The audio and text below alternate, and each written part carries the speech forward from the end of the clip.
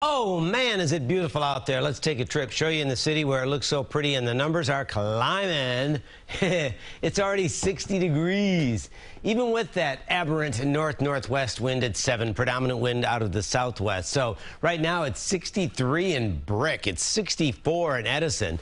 These mild numbers already 5, 10, 11 degrees warmer than we were yesterday. So let's do it. Today's the pick of the week. Sunshine, 10 degrees above normal, nice and mild, nice gentle breeze. Let's enjoy. You can see we're not alone. Great upstate, New England, down through the mid-Atlantic and out to PA as well. To the south, you know, the big story with the flooding in southern parts of Florida, now through parts of the Bahamas, and then central Florida, getting some beneficial rain there. But watch what happens. We are dry today, slight chance of a shower tomorrow. Not very bullish on that chance for rain into the weekend. But the other thing we have to deal with is the wind. So as we have a brief shower chance, what happens as all of this clears out, the wind kicks up. So Saturday is blustery. Now, you know, it's going to be mild today. It's going to be warmer tomorrow. But Saturday morning, those real feel numbers are still going to be mild. But watch what happens during the day.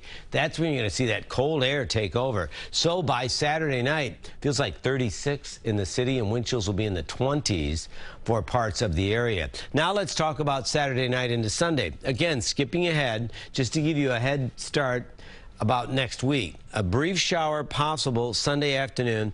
Best candidates well north of the city. We'll leave it in the mix. There's just not that much available moisture.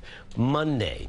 If you can make Monday a travel day, or, you know, a day where you can get most everything done, Monday is going to be your friend weather-wise. Some clouds, that's about it.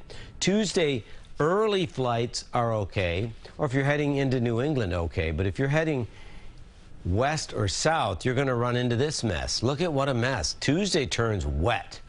Cold enough for some mixing well west and even into parts of upstate New York. Wednesday morning, every time we run the model, this thing is flying. It's out of here. So that's great news for the inflation party and then obviously the parade as well.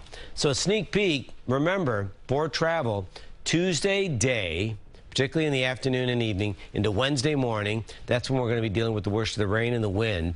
Looks breezy for Thanksgiving, and then it's just going to be cold for those shoppers on Black Friday. So just make sure that you're ready for it. Maybe today you're going to get yourself a roll. You're going to go eat outside and smile away the day. 64, and then tomorrow's even warmer.